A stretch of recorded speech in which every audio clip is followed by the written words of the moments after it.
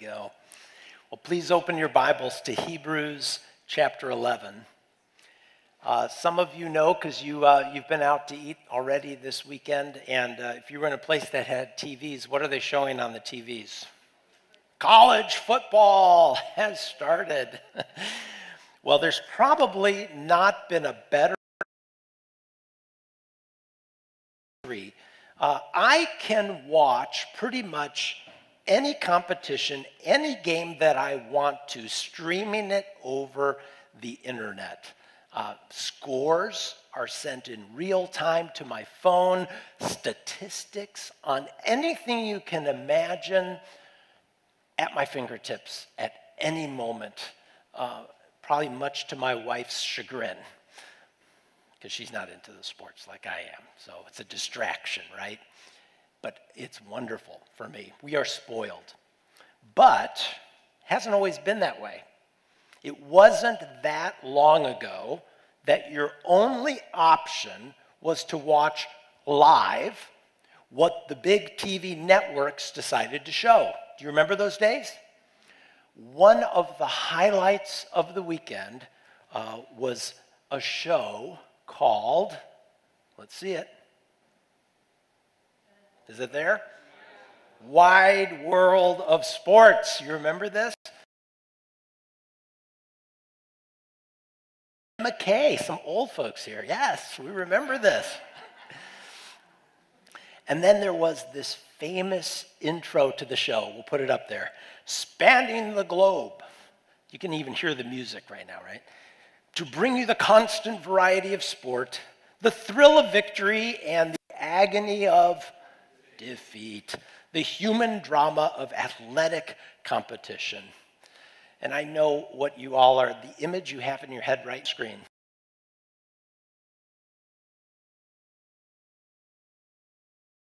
On the course, crashing and tumbling off. He was okay, he survived, wasn't even hurt that bad. Athletic competition, sports, has many aspects that compare to living by faith. In fact, let's be creative here. Let's tweak this TV intro to fit Hebrews 11. You ready? Spanning history, to bring you the constant variety of the thrill of victory and the agony of defeat, the human drama of playing your part in God's plan. Is that a little too much? Okay. It really isn't, because, listen, the Apostle Paul, he especially liked to use the imagery of sports to encourage the church, to encourage us to live by faith. Classic passage here is in 1 Corinthians 9, 24 to 27.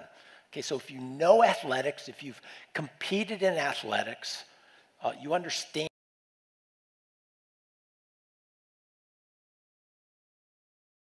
Run, yes. One gets the prize. Run in such a way as to get the prize. And he talks about everyone who competes in the games, he's talking about the Olympic Games, goes into strict training.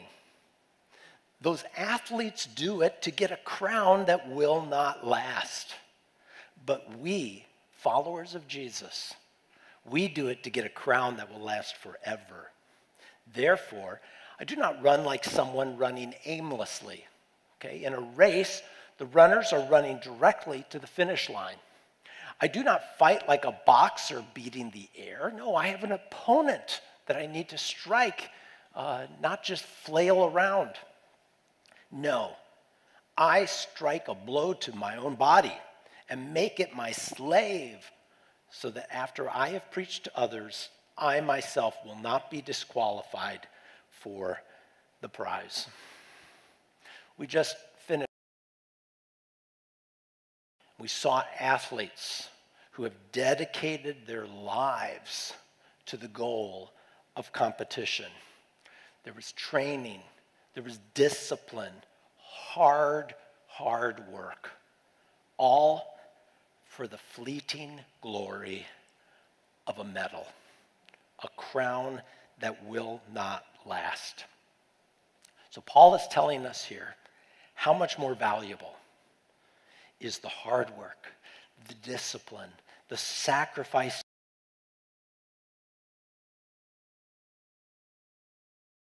told the young pastor Timothy in 1 Timothy 4. He was encouraging Timothy. He said, rather, Timothy, train yourself for godliness. For while bodily training is of some value, godliness is of value in every way, as it holds promise for the present life and also for the life to come. So practice these things. Immerse yourself in them so that all may see your progress. I love that verse. Not so that all may see that you're perfect, just people may see that you're making progress.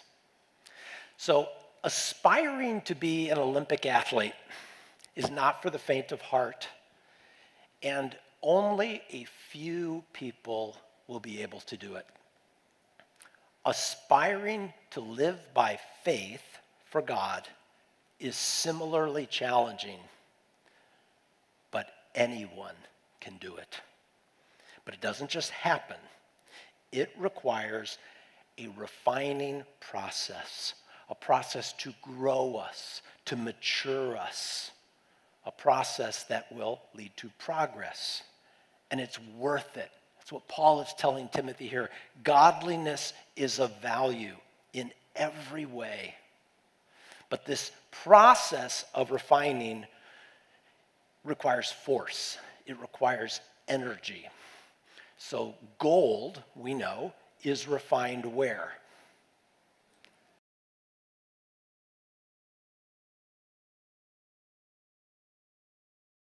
Off the impurities. Athletes, in their training, in the gymnasium, followers of Jesus are refined in the challenges of living by faith in a fallen world. So as we finish Hebrews 11, we see how these men and women in this hall of faith were refined in a crucible of faith. And the preacher is encouraging his listeners, he's encouraging us, stay the course. The end result will be worth it. So here's our big idea today. Faith is refined outside our comfort zone. I like comfort. It's why it's called a comfort zone, because we like it there. It's comfortable there. But that's not where we're refined. It's not where we grow. In a crucible right now, it's probably not comfortable. It has a good purpose to refine you, to purify you, to make something beautiful. Living by faith is an adventure that does involve thrills of victory, but also what may feel like the agony of defeat. God actually uses both. So let's pray. God, prepare our hearts for what you want to say through your word here. Thank you for those who have gone before us. Lord, as we remember not only what you have done on the cross, but we remember what your people have done as they've trusted you, as they've walked this road before us. Lord, would you remind us that you're good, you are sovereign, you do not change.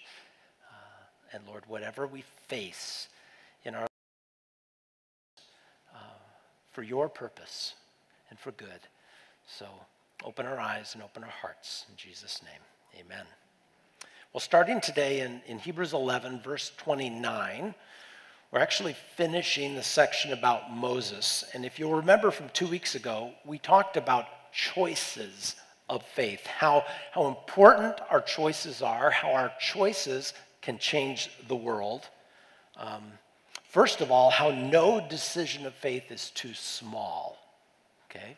Remember, we talked about Moses' parents, decisions of faith, to have a child, to disobey the law of the land, but to submit to God and to man. No act of faith is easy. We saw that. But now, starting in verse 29, we see this: no obstacle of faith is too big. Now, we tend to see them as obstacles. Are there any obstacles to God? No, there's no obstacles, but we call them obstacles, all right? God doesn't. But progress is made when our faith, first of all, overcomes what to us feels like impossible obstacles. Starting in verse 29, in these 3 verses, we see 3 obstacles that living by faith has to overcome, 3 choices that living by faith will lead to eventually. And this crucible of faith, where God is refining our faith, is risky choices. So let's look at verse 29. By faith, the people crossed the Red Sea as on dry land, but the Egyptians, when they attempted to do the same, were drowned. Okay, so the obstacle here is danger. I mean, this was one of the greatest miracles in the Bible, the parting of the Red Sea, so Israel could escape the Egyptian army. And we're not going to retell the whole story, but I want you to see why the preacher includes this here. God had led them out of Egypt. He was taking them to the promised land. But if you look at a map, they didn't have to cross the Red Sea. Okay? There were land-based routes to get there. I'm a map person. I'd say, no, there's a road. It goes straight there. But that's not where God led them. God didn't have to drown the Egyptian army. He could have wiped them out in other ways. But here's what God did. God led Israel into a pickle. Sea on one side, mountains and a hostile army on the other side of them. The people cried out in terror, "We are going to die. Why has God led us here? Why, God? Why?" Have you ever been in that crucible? Have you ever asked that question when you find yourself in a pickle because you have obeyed God? Not because you disobeyed God, because you did what He told you to do. It's this. Because they've never really given obedience a chance. Obeying God, it is going to put you in situations where you have to make some risky choices. In this case, it was, am I going to follow Moses into the sea? Yes, I see that God has parted the waters. That's crazy, but it doesn't look safe. Well, Israel didn't have many options. But even so, they took a risk to cross the Red Sea with a wall of water on each side of them. And Hebrews 11:29 says they did it by faith. It was dangerous. Sometimes God asks me, sometimes God asks you to do something that doesn't feel safe. Why does God choose this option?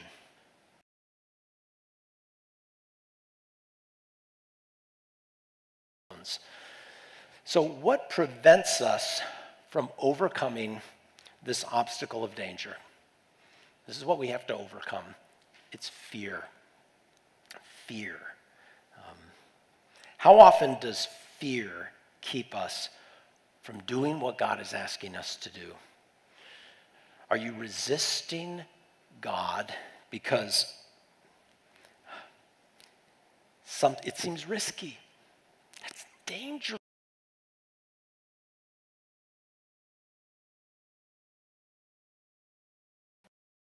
Living by faith will require it to overcome impossible obstacles. This is what God wants to refine out of you. Like the impurities out of gold, he wants to refine the fear out of you. Maybe it's the risky choice of sharing the gospel. Maybe what feels like a risky choice of loving an enemy. Maybe it feels like the risky choice of asking for help. Maybe it's being a whistleblower, standing up for what is right, doing the right thing. And fear causes us to say no to risky choices. Here's what happens to us. Our faith gets smaller. Our fear gets bigger. Next story here, the crucible of faith involves absurd choices. Look at verse 30. By faith, the walls of Jericho fell down after they had been encircled for 7 days. We all know the story. Jericho was a strong, fortified city with an army of Canaanites inside. Okay, so the obstacle here is foolishness. Foolishness. So after Israel crosses the Jordan River, much like they crossed the Red Sea, Israel must have been like, walled city? No problem. Look what God did to the Red Sea and to the Egyptian army. Okay, God, here's a walled city. Take it down. Well, then God gives them the plan. March around the city in silence. Okay. Next day, what's the plan? God, do it again for 6 days. Then on the 7th day, okay, now march around the city 7 times. Now the people of Jericho might have been nervous on day 1, but by day 3, they must have been mocking Israel. Who do these guys think they are? Marching around the city. This is getting ridiculous. In fact, the Hebrew leader Joshua told them not to say a word. It probably felt foolish doing that until the final day when they shouted and blew the trumpets and the walls fell down. Here's what I want you to know about that story. Marching around the city did nothing. It did nothing. But obeying God, even when he asks you to do what seems absurd or foolish, that is everything. God saw their faith, their willingness to obey him even when it did not make sense, even when it seemed absurd. 1 Corinthians 1 says this. The word of the cross is what? It's foolishness. It's folly to those who are perishing. But to us who are being saved, it is the power of God. Do we have this on the screen? Okay, 1 Corinthians 1. Has not God made foolish the wisdom of the world? For Jews demand signs, Greeks seek wisdom, but we preach Christ crucified, a stumbling block to Jews and folly to Gentiles, but to those who are called, both Jews and Greeks, Christ, the power of God and the wisdom of God. For the foolishness of God is wiser than men, and the weakness of God is stronger than men. Marching around the city in silence. That was a lot easier than trying to destroy the wall by force, but it didn't make sense. It was an absurd plan. And here's what gets in our way. looking foolish is uncomfortable. We don't like looking foolish. So what is it that's preventing us from overcoming this obstacle of foolishness? Pride. Yes, a lack of faith often too, but how often does pride keep us from doing what we know God is asking us to do? Okay? Are you resisting God in something because it just seems absurd? It even seems foolish. I'm going to look foolish. See, pride, like, is an impurity that God wants to remove from our hearts. But to do it, he has to place us in the crucible of risky choices, absurd choices that will grow our faith. And then, in this crucible, there are these unexpected choices. Let's look at verse 31. By faith, Rahab the prostitute did not perish.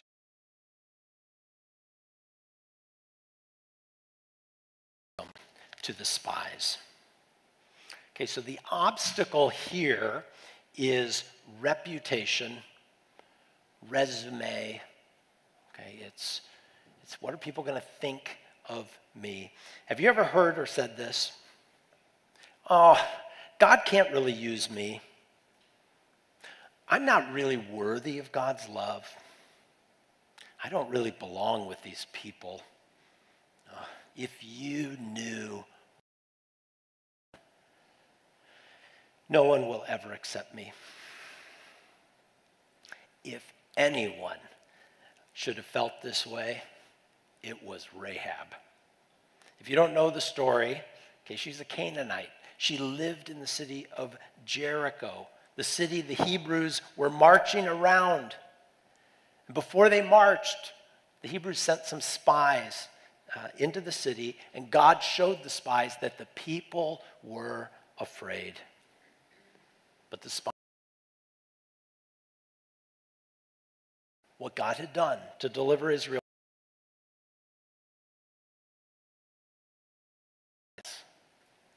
if she had been caught, she would have died for sure.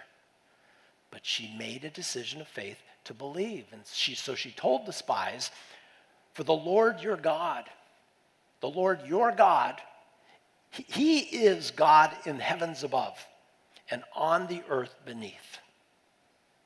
So what prevents us from overcoming this obstacle of reputation? Shame. Shame. It's kind of the opposite of pride, but it's actually in the same family. Pride is all about me, and so is shame. They're both rooted in self-centeredness. So if you are feeling shame, or that your past or your associations prevent you from playing a part in God's plan, that is an impurity. It's a lie that God wants to remove. And the crucible of faith is where God is giving you the opportunity to make an unexpected choice, to believe, to trust, to live by faith. No one is beyond the reach of God. No one is beyond the reach of God's love. No reputation can be an obstacle to the person who chooses to live by faith. I mean, Rahab was a foreign prostitute. Talk about a problem. Her decision to believe changed the world. She's in the hall of faith. I mean, I imagine she'd like to move beyond the label Rahab the prostitute. I'm sure she's like, you know, that was a long time ago.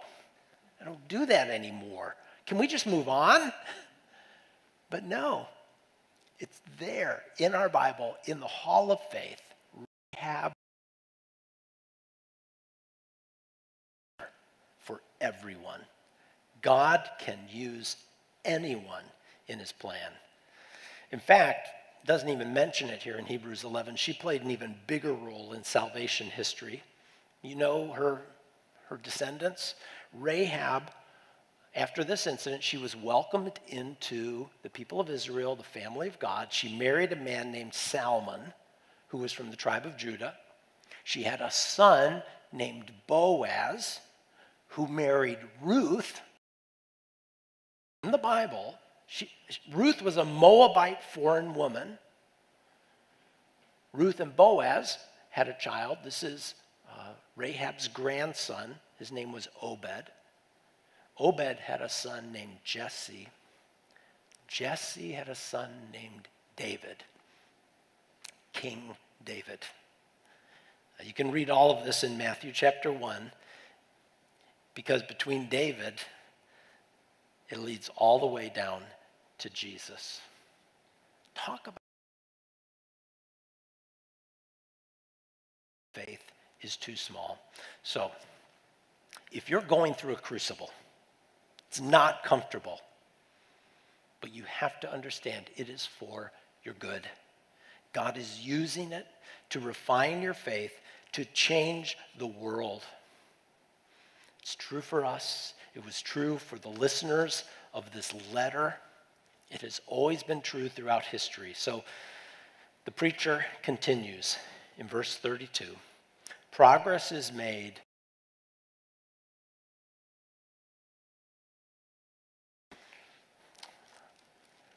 Listen, the preacher realizes here he's running out of paper. So he just lists off some names, some events. And again, he's writing, remember, these are Jews that have believed in Jesus. Any Jewish listener would know the backstory to these names. So let's read verse 32. He says, "What more shall I say? I could go on like this all day long. For time would fail me to tell of Gideon,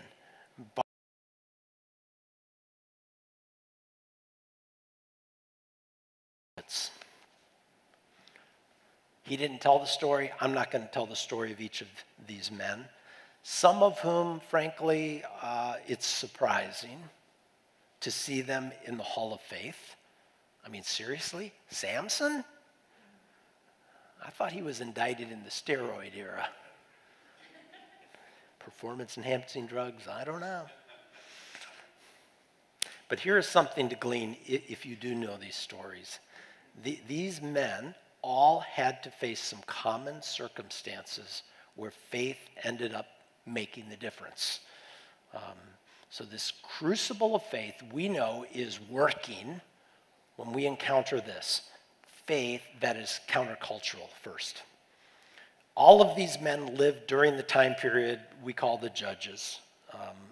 Once Israel conquered the promised land, they settled down, built their cities, and for nearly 400 years, they lived under the leadership.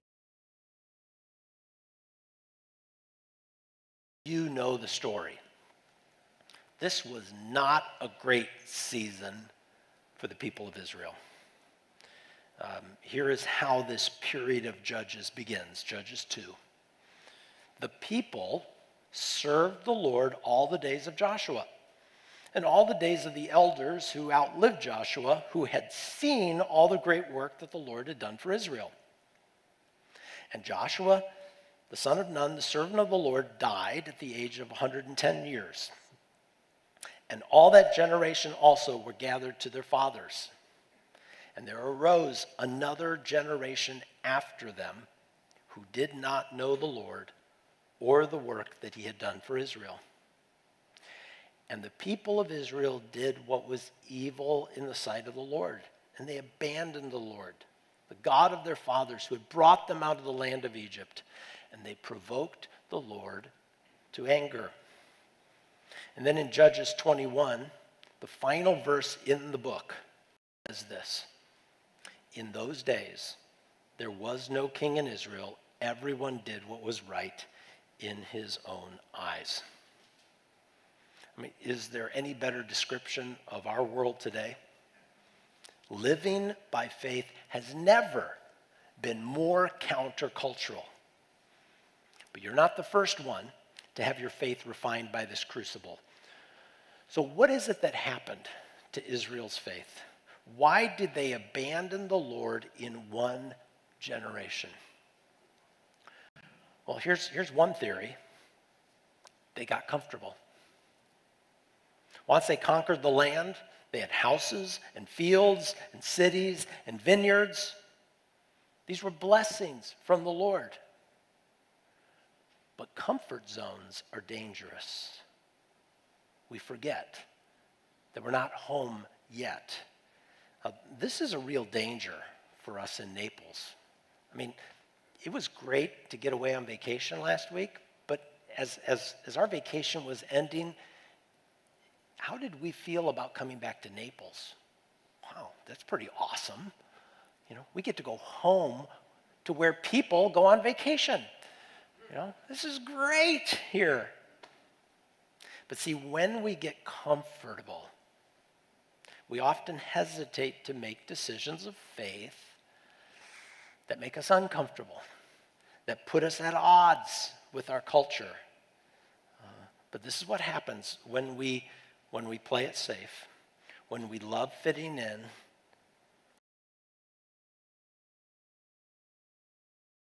Grow, it actually shrinks. Faith is refined where? Outside our comfort zones. And God loves you enough to know what you need to make progress. So the second common circumstance that these men face, that we will face, where this crucible of faith is working, is this: when faith is against the odds. Every one of these people in Hebrews 11 faced huge challenges.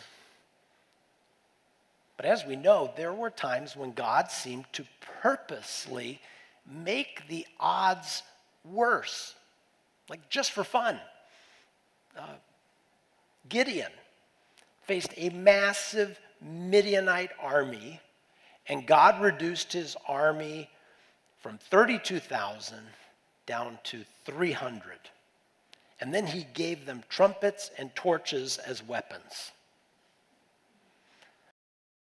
David was a shepherd boy. He was not a soldier. Yet God had him face Goliath with 5 stones and a sling. If you feel like living by faith in God stacks the odds against you, from a human perspective, you're right. It's the perfect crucible for God to purify us as he leads us home. But if you're not feeling up to it, don't worry. You're not alone there either. Okay? Common circumstance number 3. The crucible of faith is working when faith is flawed. Did I mention Samson earlier? That guy was seriously flawed. Gideon was hiding. He needed lots of convincing that God was calling him. Barak was afraid and needed Deborah the prophetess to spur him on. Jephthah? Seriously? Jephthah? He's an outlaw. He made a foolish vow that cost the life of his daughter. The Hall of Faith? Seriously, can't we pick some better examples for the Hall of Faith? Even Samuel, if you know the story, he was not a good father. David committed murder, committed adultery. The Bible doesn't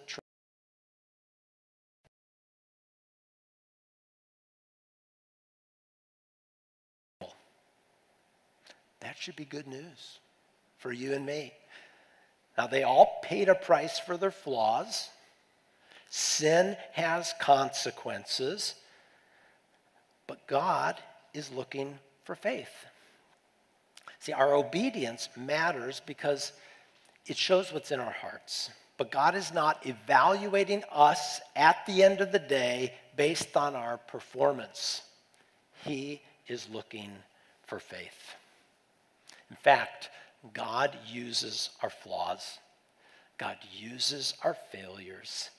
These are things that are common to all of us. And he uses them often to put us in circumstances that are uncomfortable, that serve as a crucible to refine our faith. So, what happened when all of these people choose to live by faith? Two things. One, we get the thrill of victory, but we also get the agony of defeat. Okay, the consequences in this life for living by faith were all over the map, from what we would consider good to bad. But that's the final lesson in the Hall of Faith. Progress is made when our faith transcends life's consequences. Okay, so to transcend something is to rise above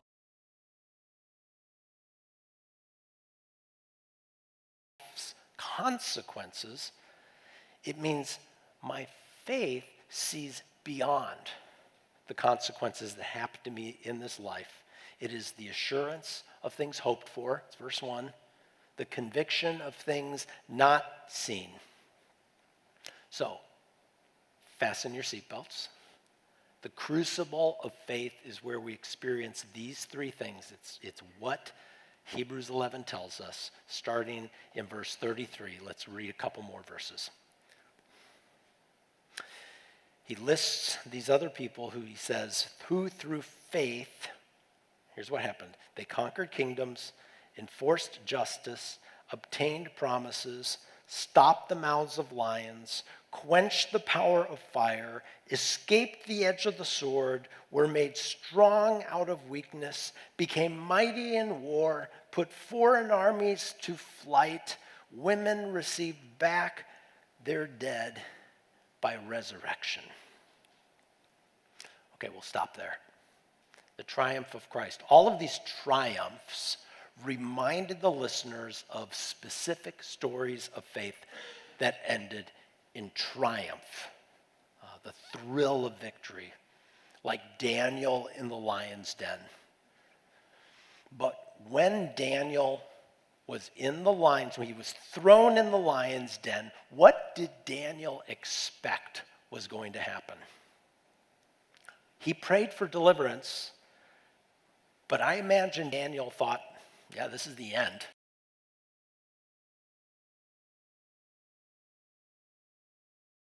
Triumph.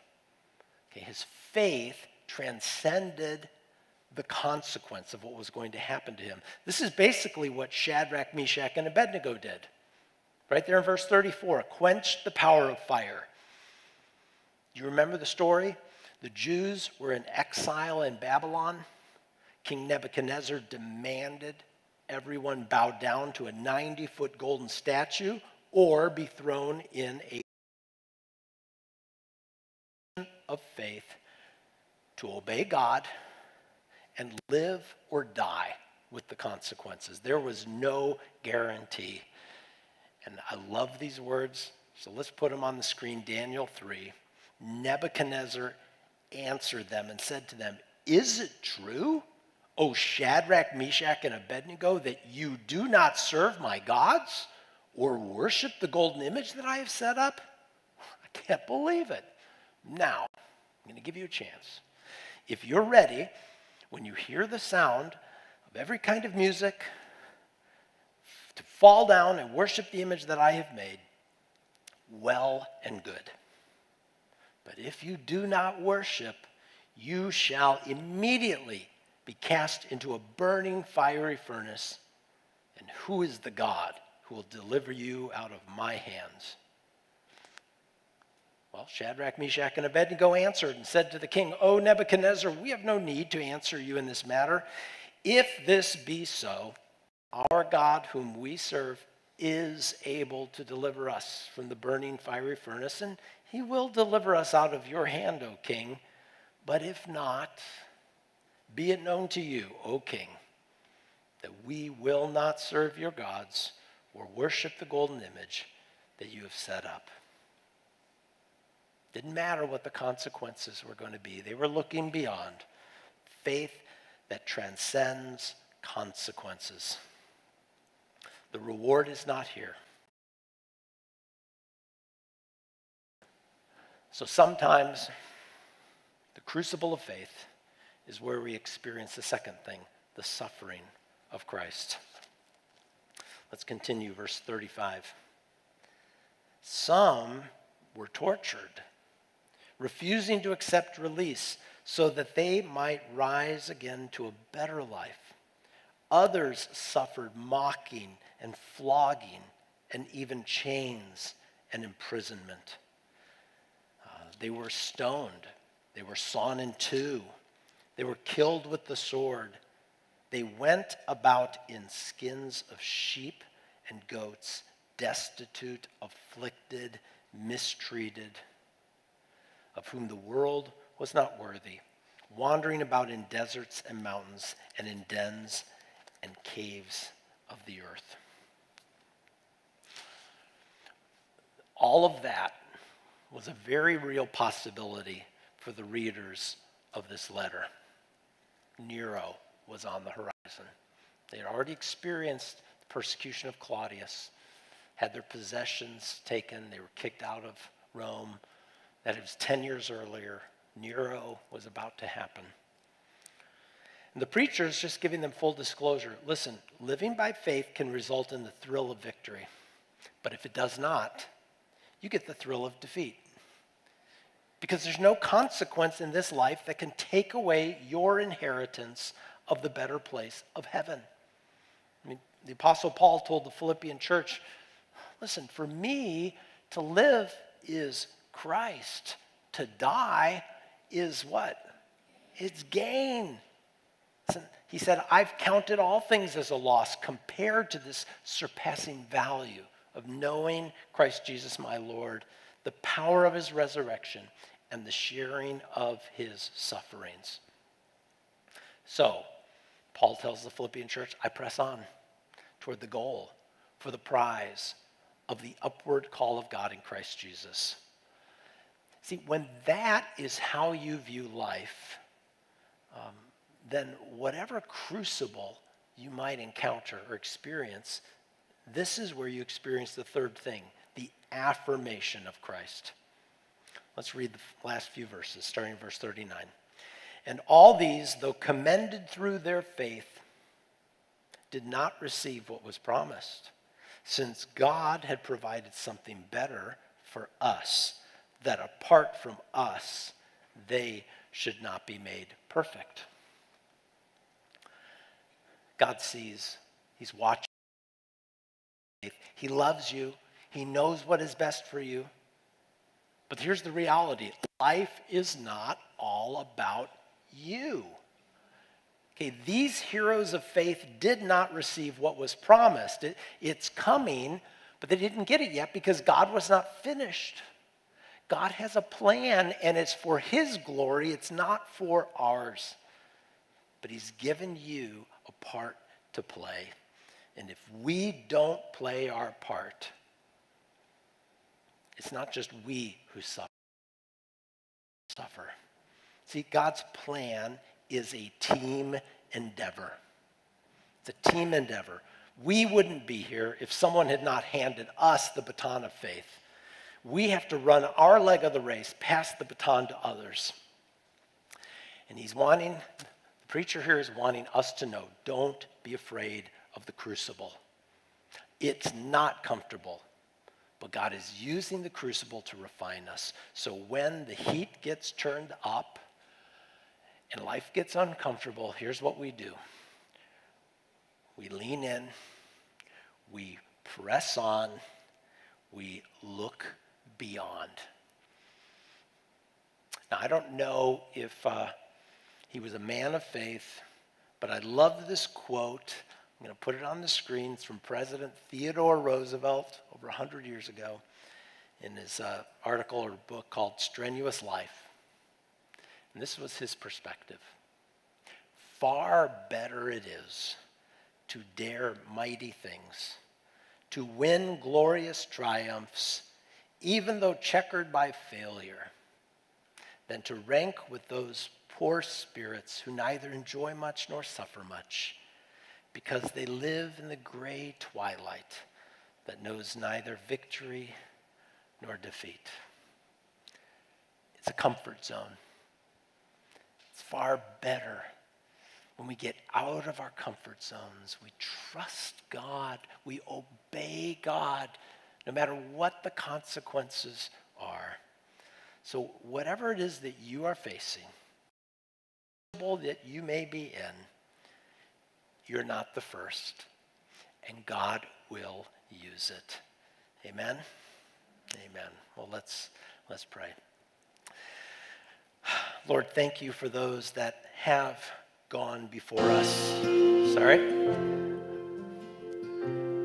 Thank you for the encouragement that we get when we see people making risky choices, absurd choices, unexpected choices. Lord, if those people had said no, it's uncomfortable, it's too dangerous, it seems foolish, Lord, where would we be? So God, thank you for those who have gone before us, who stayed in the crucible, who were faithful, who trusted you. Lord, thank you for those who saw great victories. But Lord, we can also thank you for those who, from a human perspective, it may have felt like defeat. But Lord, it wasn't, because the reward was in heaven.